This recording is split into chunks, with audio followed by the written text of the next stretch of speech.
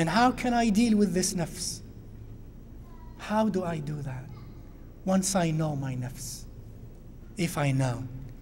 Note that you always start with I know, right? If I don't know, I can't go anywhere. Knowledge is empowerment. Knowledge is empowerment. If I don't know, I am powerless. That's why knowledge of the source of knowledge is the ultimate knowledge, and it leads to the ultimate happiness. But it always begins with, I know. If I don't know, I have not even begun the process. So the process begins where? Knowing. Pursuit of ilm. Seeking ilm. The schools that you have built, the masjid that you have,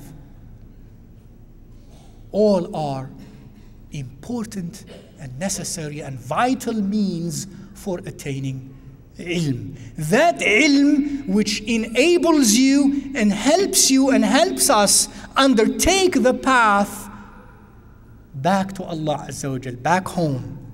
Not any ilm. There is fatty ilm. There is ilm that when you take that ilm, it's a fatty diet. Because what we need for this nafs to be balanced is number one, ilm. And there is ilm that is fardu ayn, and there is ilm that is fardu kifaya.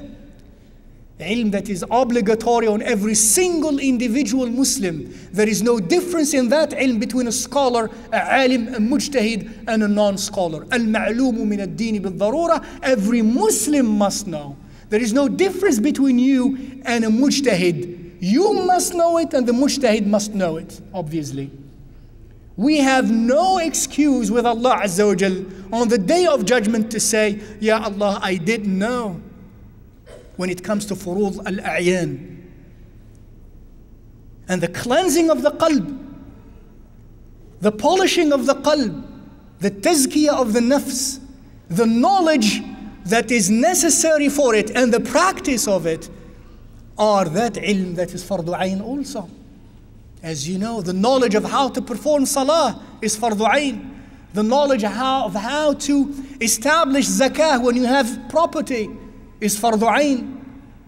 The knowledge of how to fast properly is fardu ayn. The knowledge of how to perform hajj is fardu ayn.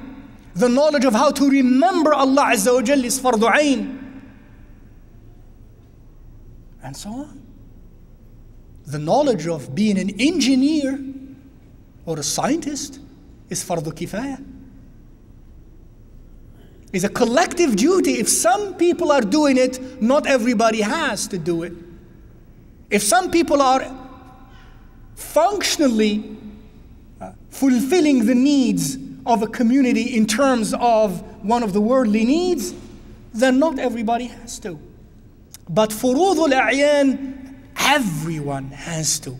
Al-ma'lumu min ad-dini bil-darura, everyone has to. And I cannot begin my path back to Allah Azza wa Jal without this ilm. I just cannot.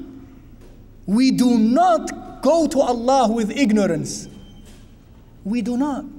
Allah Azza wa Jal defines the mission of Rasulullah sallallahu alaihi wasallam within the context of the purpose of creation, namely the fulfillment of ubudiyah to Allah Azza wa Jal. Within this context, Allah Azza wa Jal defines the mission of Rasulullah sallallahu alaihi wasallam as a mission of imparting knowledge, ilm, and second, of polishing and purifying the nafs.